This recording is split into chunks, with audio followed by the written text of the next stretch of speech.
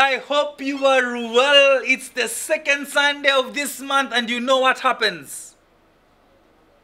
We have communion. So I'd like to welcome and ask each and every one of you to go ahead and prepare your elements, because we will be sharing that later on in the service. But for now, allow me to pray so that we can call the music team so that they may lead us in this section of worshiping the Lord through music. Let us pray. Heavenly Father, I thank you for this wonderful day that you've given unto us. I pray, Lord, even as we sing, as we give, as we listen to your word, as we share in communion, oh Lord, that you will be with us and that you will bless us. I thank you because, Lord, you are faithful and you're with us. And Lord, I pray that today will be a wonderful day in your presence. I thank you and I worship you, for it is in Jesus' name I pray and believe. And every child say, Amen. So now, guys, it's time to rise up.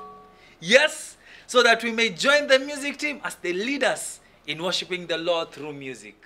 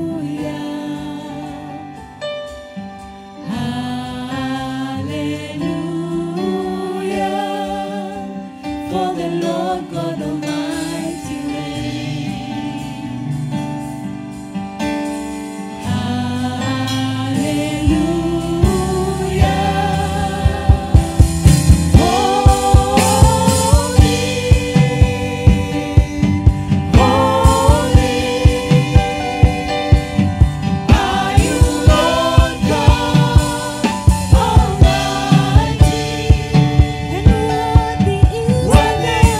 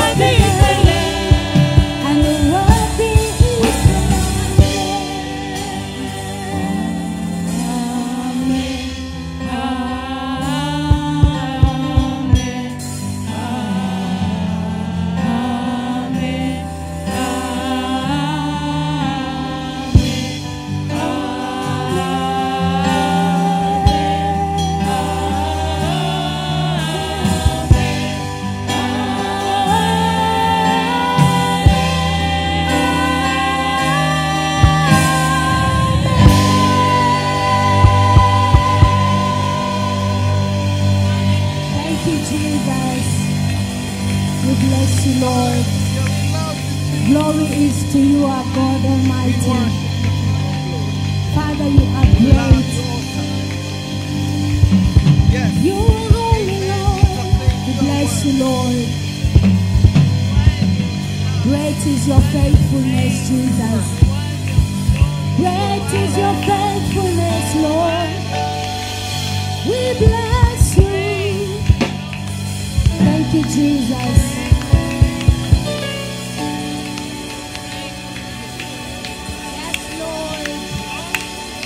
You are holy, Lord. Lamb of God, you are worthy. Lamb of God, you are holy to receive glory, honor, and strength. And so, Lord, we bless you, Lord, with our voices, with our songs of praise.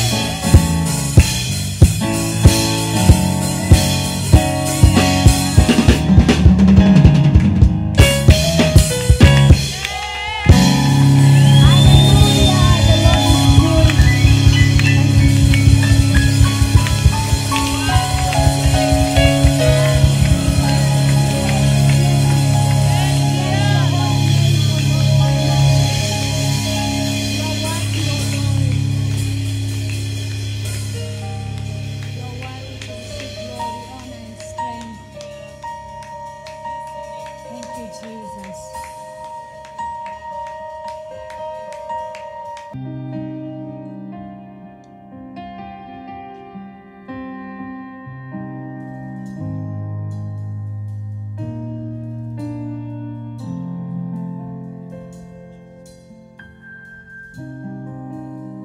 Spirit of the sovereign Lord, come and make your presence known, reveal.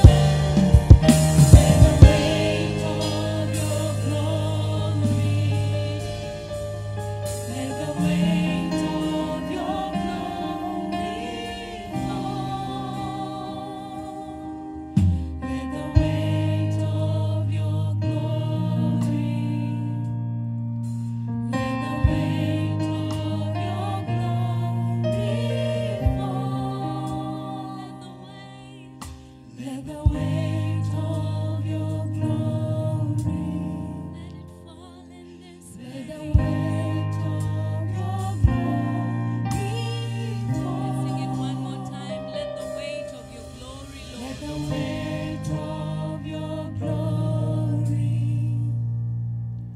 Let the weight of your glory fall.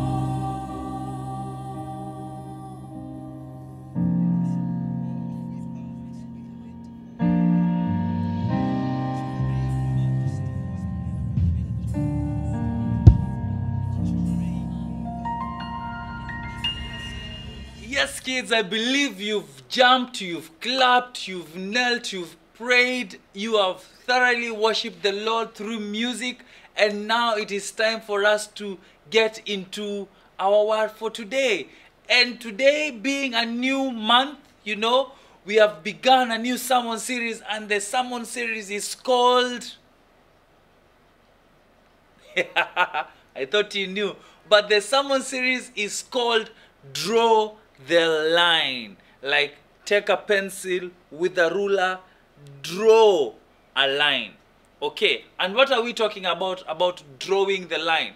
Do you know, when we were little kids, okay, you know boys, okay, I used to be a young boy, and you enter into an argument with someone, and you have gotten so angry to the point whereby you just want to fight with them. I don't know if you guys do that nowadays, but this is what friends would do. If you're serious about fighting, they would separate you, and then they would draw a line on the sand, and then they would say, the one who is serious about fighting the other person, cross the line. But if you're not, stay. You stay on your side, and you stay on your other side, and find a way of agreeing or finding peace. But no one should cross that line. If you cross that line, that means you are ready for war. You are ready to fight. Okay, that was us when we were boys. I don't know what you guys do. But so that's part of drawing the line. That's one way of drawing the line. The line that we are talking about here is, do you know, like when you get your exercise book, okay, or even your textbook, do you realize that there is usually a line on the left hand side of the exercise book or on your book that you cannot write past, like that line there? It's usually called a margin. Have you ever seen that in your book? And even when you're on your exercise book, or even on your exercise book, they are always there. Even on printed book, like this is a Bible. I don't know if you'll be able to see, but you see there is like a clear line where the handwriting or the typing cannot be done. Even in the inside, there are very clear margins on how this thing has been printed. You see? And today we are talking about your life and drawing margins, or drawing those lines, or yes, drawing those so that you live a life not just doing things, but doing the important things. You know, you can live your life just doing things. You're just busy. Huh? Mara, you are playing football. A little bit later, you are busy gaming. A little bit later, you're talking to your friends. A little bit later, you are sleeping or simply doing nothing. But you find yourself, you're just doing things instead of doing the important things. And and the interesting thing is that that's what we've been doing. We see people doing it. We see sometimes our parents doing it. So since people are doing this, then I might as well do it. But what we are saying in this sermon series is that we need to come to the point whereby we draw the line. We make clear lines and say, this is what I will not be doing. You come to the point whereby you're looking, is this really important? Do I have to do this? And if it is something that you don't have to do, then you don't do. Okay? So you draw a margin so that you do the things that are important, because right now I know you guys are extremely busy. There are things that you must do. You're going to school, so you need to study hard so that you get to pass your exams. You are at home. Even at home, you need also to study. You need to obey your parents. You need to help in the house. So there are many things that you guys are doing.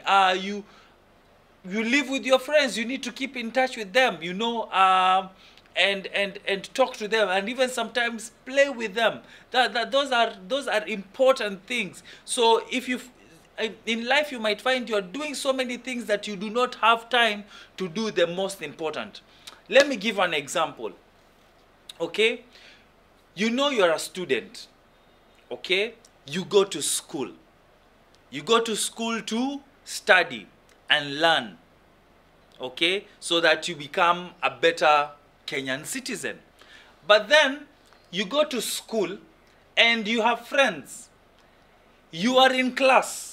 When you are in class, you're supposed to be learning, hearing what the teacher is saying. But then you are busy making noise. Okay? Or even worse, you are thinking about how you are going to, or to talk to your friend during break time about that movie you watch, or that series you watch, or that cartoon, or that new game that you played on the phone, okay, online. So your mind is not even in school, is not even at work, not even at in the classroom, or what your teacher is teaching, okay? And you end up not listening, you end up not understanding what the teacher is teaching, and when exams come, guess what? You will fail, okay? So if we are not careful to know that I'm in class, it's time to listen to what the teacher is saying. Take notes, ask questions, you know, put your mind in class so that you understand what the teacher is teaching, because it is important. And that will cause you not only to just pass exams, but be the person that God wants you to be. You end up failing, you see? And God did not create you a failure. God created you as a masterpiece. And He knows if you are careful to do the things that you are supposed to be doing at the time that you're supposed to be doing, you will prosper, you will excel. But most of us find ourselves being stressed. You have no time to do things simply because you are doing things that are not important. Now, let me just the thing about class again. You are not listening to the teacher in class. 2 months down the line, the teacher tells you that, hey, you're going to have exams and you'll be tested on the things that you are taught in for the last 2 months. You know, those lessons that you're not paying attention. Guess what? You are going to be stressed. You will not have time to even think.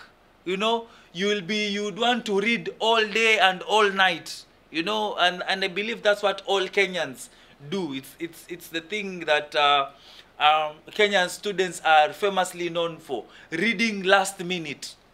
Okay, you get so stressed that you don't have time to talk to your friends, you don't have time to obey your parents, you have got no time to do chores. And the reason why that happened is because you are not doing the things that you are supposed to be doing when you are supposed to be doing. I'm saying this with such pain because I did it. And I regret doing it.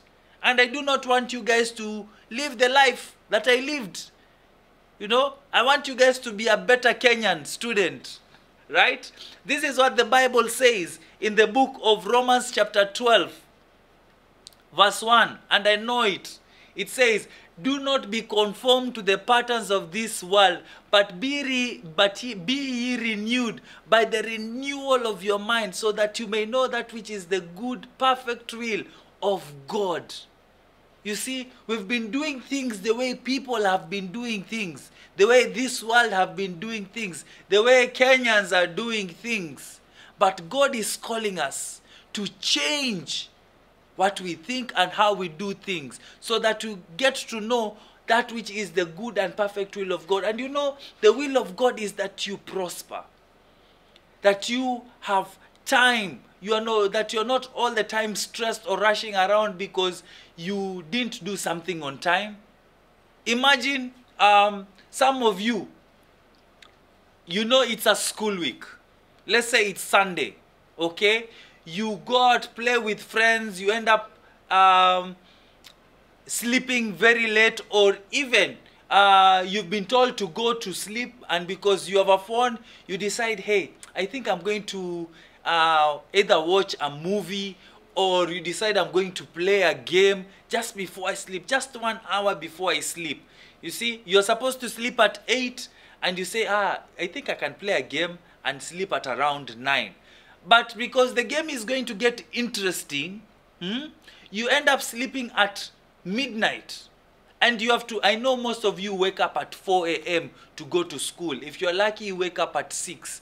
You need to, and you know that you need to sleep. God's will is that you sleep for 8 hours. And your parents are wise enough to tell you to go to sleep at 8, so that by 10 a.m., when you are being woken up, you'd have slept for 8 hours. But you, being a kamjuaji, you decide you're going to play games and you end up sleeping at midnight. How many hours of sleep do you have? Only 4. You wake up feeling very groggy. You can't even think straight. You're being told to, you can't even, your mom has already ironed your shirt, ironed your uniform. She has put socks aside for you to wear, but you're so tired that you can't even see your socks. When you ask where your shoes, you just go like, because you're still half asleep. You're just walking around. Your eyes are open, but your mind is fully asleep. That is not God's will for you. God's will is perfect. So that when you sleep for 8 hours, you wake up when you are fresh, when you are ready to go to school, when you are strong, and you are not, and you're not stressed. But some of you, because of the way you live life, like the way everyone else lives this life in this world, you are so stressed. You see? Now, the reason why we are doing this sermon series is to get you to the point whereby you know what is important. Because God wants you to live a life that is productive.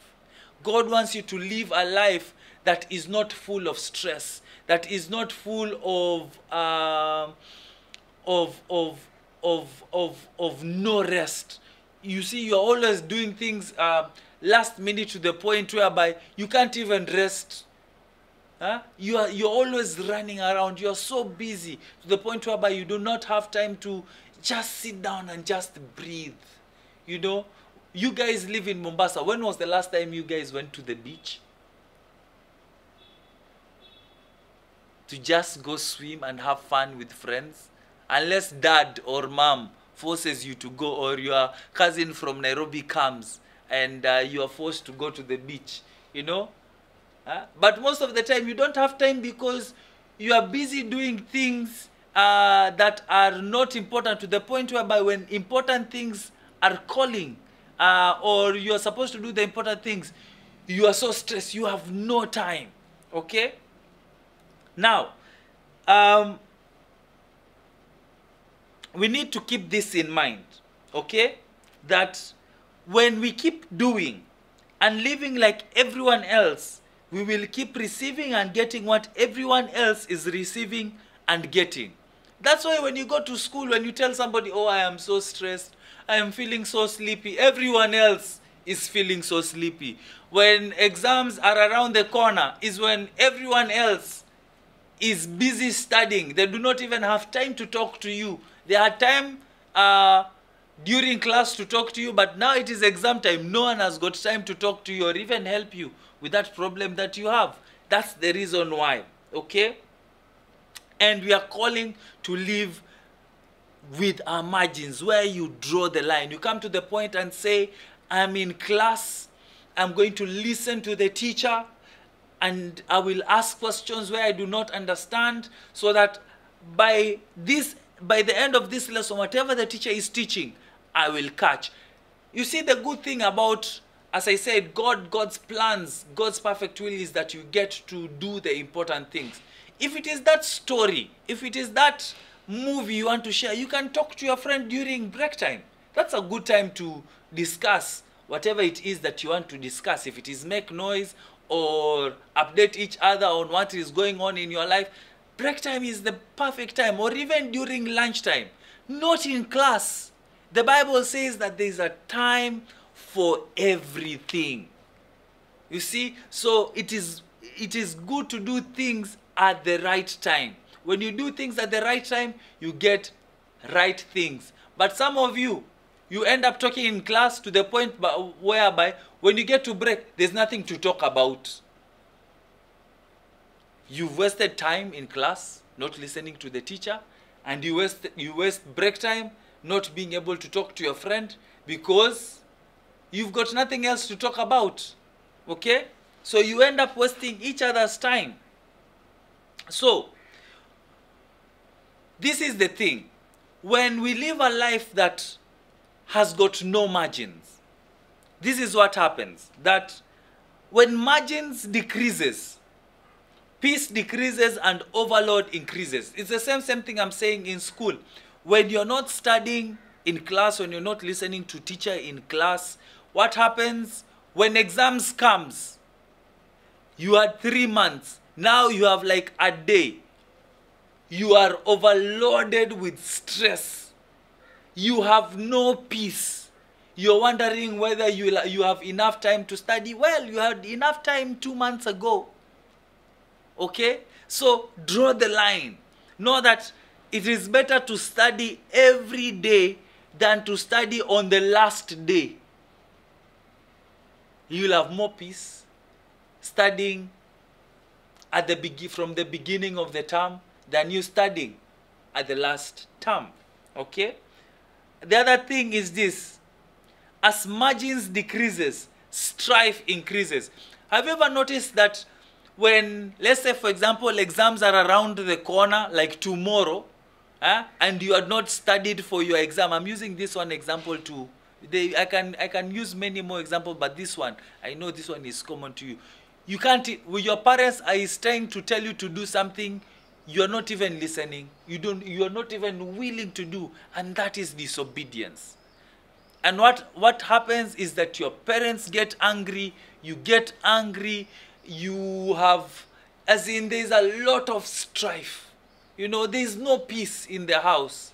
Do you want to be living like that each and every day? I don't think so. Do you want to live like that each and every time? No, I don't think so. Do you want every morning you have problems with your parents, thinking that they hate you? You're thinking that your parents hate you because they wake you up at 4 simply because you slept at 12.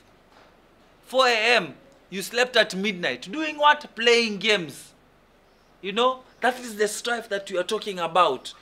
Your mom is angry, you are angry, you get into the car, you can't talk to one another because you're groggy, your mom is groggy. You end up spoiling each other's moods simply because you slept late. Instead of sleeping early, if you'd have slept early, you'd have had a better morning. Okay? Now, because you do not want to live such a life, we need to do some things, make radical change. And because as I said, God does not want you to live like that. It says this from the book of Matthew chapter 11 from verse 28. It says, "Come to me, all you who labor and are heavy laden, and I will give you rest. Take my yoke upon you and learn from me, for I am gentle and lowly in heart, and you will find rest for your souls. For my yoke is easy and my burden is light." What Jesus is calling you and me to do is take to him those heavy things, those things that are stressing us, you know, and give them to him so that he will give us things that are easy to do. You know, Jesus wants you to work, not really work very, very hard to the point whereby you're overloaded with stuff. No, Jesus wants you to work and work not smart but good.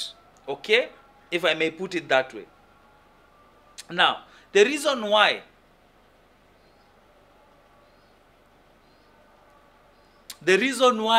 we are doing all these things is because first, we do not trust God. We do not trust God. You're playing that game because your friend told you, and because that's the thing that probably, if you do not discuss about it, your friendship will not last. Therefore, you trust that game to sustain your friendships. You see, you watch that program that you know the values and morals in it are bad. You know, you're doing it simply because your friend talked about it, so you want to watch so that you've got something to talk about it. Psychologists call it the fear of missing out. Since you don't trust God, in the sense that He's the one who brought that friend to you, so therefore you do not have to watch the things that they are watching in order for you to have meaningful relationship with them, because you are not trusting God to do that for you. Then you end up doing things out of your own volition and strength and knowledge, and you end up being in trouble. We have to trust God. We have to trust Jesus. You know, that even if you lose that friend, God is able enough to provide for you a better friend. No, you don't have to stay with that friend of yours who is always talking to you in class and causing you not to concentrate in your studies. You can literally change that friend, and Jesus will be able to give you a friend who is good, who is good for you. The Bible says that we are, the Bible says that we are permitted to do everything, but not everything is beneficial. What does that mean? You can do anything. You can play games if you want to. You can watch movies all night long if you want to. You are allowed to do so. But the question is it beneficial to you? You have to sit down with yourself, and that's why we're saying you draw the line. You know, you sit down and ask yourself, these things that I am doing, what is important? What is not important? And then you prioritize that which is important. Okay? And that which is not important, you do away with. Okay? And this is what, if you do that with yourself, and if you trust God to guide you and to lead you into doing it, you will have a much easier life, a much easier burden to carry. You will not have as much stress or as much strife that you've been having in the years that you've been living. God wants you to live a good life, to live a life that is pleasing, doing what is important and not what is urgent, or doing what is important and not doing everything else that everyone wants you to be doing, because that's not what God created you to be. I have a statement here that says that God's purpose is for us to be who He created us to be, and not just to do things that we think we need to be doing. Okay? So, I want to give us three things that we need to do from now going forward. Number one, are you ready? We are going to come to Jesus. Jesus has told us to come to Him, and He will give us rest. He will take our heavy burdens from Him. So, this is what I want us to do on a practical note, because Jesus is the one who lifts our burdens. Jesus is the one who gives us peace, and the thing that He gives us is very light. You know, this is what I want us to do. When you wake up in the morning, just before you do anything, just give thanks to the Lord for waking you up, and then commit your day to God.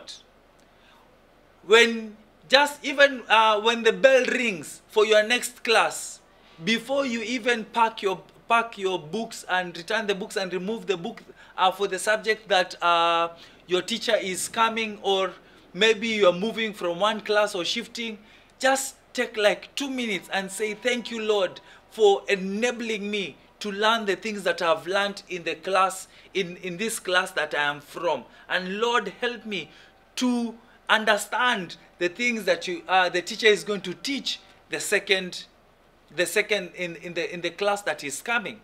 You see, or when you're at home, you finish eating, give thanks. Thank you, Lord, for giving me this meal. You know, I know people people usually pray before they eat, okay? But the Bible says in Deuteronomy chapter 8 verse 10, that when you're eaten and you're satisfied, you give thanks. You see, so on a personal note, you can give thanks and say, Lord, thank you for the meal that you've given me. Let it be of benefit to my body. Thank you. Amen. And even before you move on to do the next thing, you see, just pray. Just say a word. Go to Jesus, you know, and just offer thanksgiving and ask for the thing that that you need for the next class. That's what I'm saying. Create those margins. It's going to take you maybe 1 or 2 or even 5 minutes. But that 5 minutes, if you do that every time, you'll find that you're always light.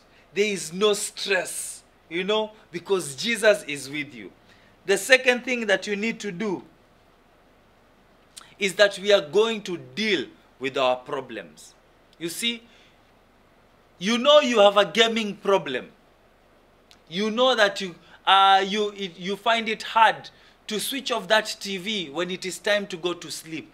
You know that you have problem, you know, talking in class. Actually, you are noisemaker number 1. You're the one who's always disturbing people in class when the teacher is teaching. You have to deal with yourself. You see, you are the one who's always up for punishment. When people are being punished, you are among them and you think it is cool. No, it is not cool. When people are studying, you are busy doing a punishment. You know, that adds up. You will not have time to study well. You know, let's say if you're, for example, you are given punishment to go slash or do something, or it is detention. You know, that is time wasted. You'd have been doing some more important things, and why you got into that punishment is because you are talking in class. You have to deal with your problems. The day you deal with your problems, you will realize, okay, since the day I stopped talking in class, I am doing quite well in my exams. Okay?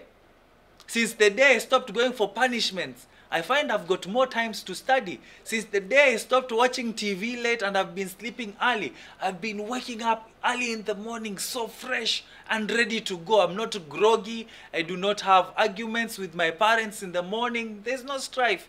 You see, so you have to deal with your problems or deal with your burdens. Number 3, walk with Jesus and learn from him. Okay? You see, Jesus used to nap. He would go preach. After his preaching, they're moving to the next thing. He would sleep in the boat. But what do you do? It's let's say, for example, for you it is lunchtime. Lunchtime, you have got a whole hour. You know it takes about 15 minutes for you to eat. You end up with 45 minutes. What do you do with that 45 minutes? You end up talking with your friend, okay? And because you did not talk to him during break time, you are talking to him during lunchtime, you spend the next 45 minutes talking to your friend. Because you've eaten lunch. The teacher comes in at around 2. By around 2:15, you're already dozing. Why? You did not rest. So this is my cheat sheet. You know, when you have eaten lunch, actually, if there are any stories to say to your friend, do that during break time. Come back to class. During lunchtime, after you've eaten, go take a nap. It's what they call a siesta. You know, in the afternoon. You've eaten, go find a cool place, or go where no one is going to disturb you and just close your eyes for about 30 minutes. Trust me, when you wake up after those 30 minutes, you will not doze in the afternoon classes. You'll be sharp to listen to what the teacher is teaching. You know, rest. Jesus used to, because we are being taught to learn from Jesus. Jesus used to talk to God all the time. You see, when you wake up in the morning, read your Bible, pray, communicate with your Creator. He's the one, he's called Alpha and Omega, the beginning and the end. He knows the end and he also knows the beginning. He's the only one who knows the future. So just imagine if you had somebody who knew the future, who could tell you what is going to be happening during the day. Wouldn't you want to talk to him so that they can give you Mwakenya on how the day is going to go and save you a lot of stress? So if you do that in the morning, you have that opportunity for God to speak to you, for him to give you light burdens. You know, you will not go during the day being anxious or being stressed or being unsure of what is going to happen, because God would have told you. So learn from Jesus. Do what he's been doing. You know, rest. Talk to people. You know, do that which is important. And as you do those important things, you will find that your life is more productive. As I said, Paul said, everything is permissible, but not all is profitable. It's about time we draw the line and find that which is important and we begin doing it rather than doing everything else that is not important. And with that, I like to pray for you, and as I pray for myself. Lord, I thank you for your word.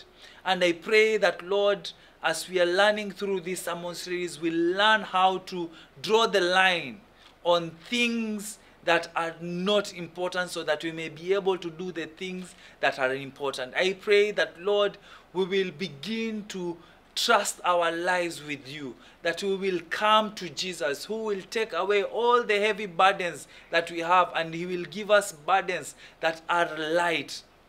I pray that, Lord, we will do the things that you've called us to do, oh Lord, that before we do anything, Lord, we will come to you, we'll pray and give thanks, that we will deal with the things that have been causing stress and overload in our lives, Heavenly Father, not giving us peace, and that, Lord, we will learn from you. We will do the things that are important that you tell us to do, oh Lord King, that we will study hard, we will obey our parents, and that, Lord, we will find we will get to the point whereby we get to spend our time well, oh Lord, doing the things that you've called us to do, because that's your will for us. I thank you, Lord, and I worship you. And I pray that, Lord, you will help us become better children who please you, oh Lord, and do the things that you've called us to do. I thank you and I worship you, for it is in Jesus' name we do pray and believe. Amen. And now, children, just before we join the music team as we sing this declaration song, it is our second Sunday of this month, and you know what happens? We have communion together. I believe that you had your elements ready. Do you have them? If not, go ahead and get them. Okay? I believe now you have them, and this is what the Word of God says in the book of 1 Corinthians chapter 11 from verse 24. Actually, allow me to read from verse 23. It says, "For I have received from the Lord that which I also delivered to you, that the Lord Jesus, on the same night in which he was betrayed, took bread. And he said, and when he had given thanks, he broke it and said, 'Take it, this is my body which is broken for you. Do this in remembrance of me.'" We've learned from the sermon series that we need to learn from Jesus, because he is our helper. He's the one who teaches us how to live life, and better yet, today as we are taking communion, we are to remember that We are part of his body. We are with him and he is with us. And when we take this communion, it reminds us of our partnership and union with him. Amen. And that's why he tells us to take it with him. So if you have your bread, take your bread.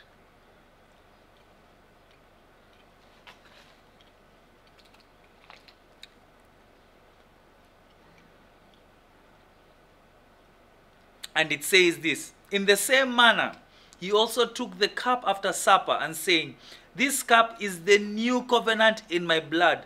Do this as often as you drink it in remembrance of me. Now, as I said, Jesus has committed himself to us. And when we take this cup, we remember of that commitment he did with his blood. Always know that you can go to Jesus for anything and everything. When you feel that you are stressed and things are getting tough and hard, you know that you can go to Jesus. This is the covenant. This is the new agreement that he has with you, that he is always going to be with you and he will be for you. So when we take this cup, he's asked us to remember that. So let us take the cup.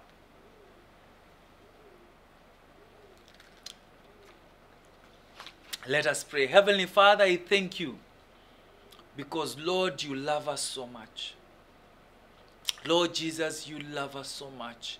And you've told us, Lord, that we should take communion to remember how much you love us, how much you are for us, and that, Lord, you are always with us. And Lord, I pray that we will not forget it.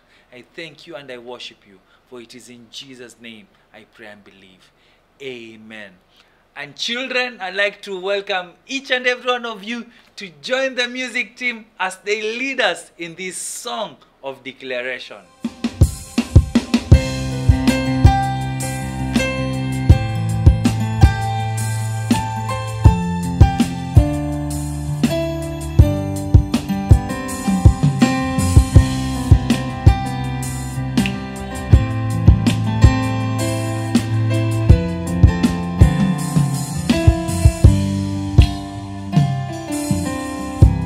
Moyo wangu si hofu.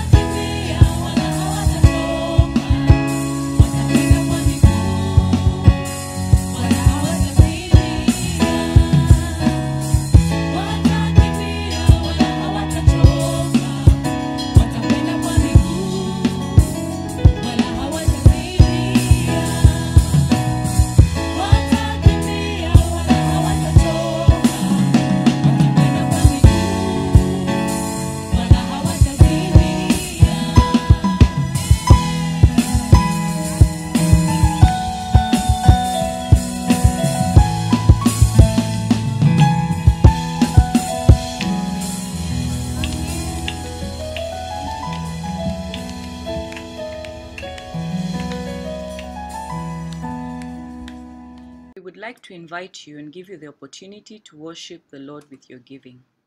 All of the details on how you can give are on your screen right now. There are several ways in which you can give here at ICC Mombasa. If you are giving through M-Pesa, our pay bill number is 488508. And for account, you write offering or tithe or special offering or fast fruits or whatever it is that you are giving towards. You can send an RTGS or write a check to International Christian Center Mombasa. Our account number is 100,092.33. And our account is domiciled at NCBA Bank. And finally, you can give through our website at iccmombasa.org. Simply click on the giving button and follow the instructions on the page.